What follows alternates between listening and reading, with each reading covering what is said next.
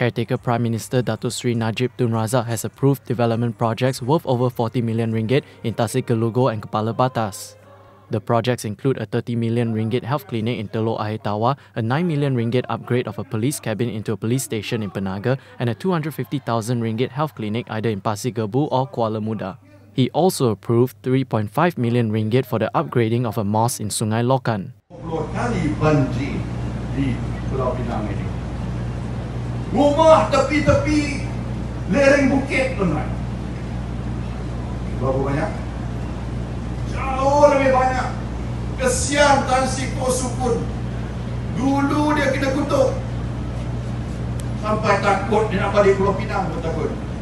Tapi rekod dia menjaga alam sekitar jauh lebih baik daripada dia. Najib announced this during his stop at the two constituencies on Saturday. Also there were incumbent Kepala Batas MP Datuk Seri Rizal Merikan Naina Merikan and incumbent Tasek Gelugor MP Datuk Shabuddin Yahaya who are defending their seats.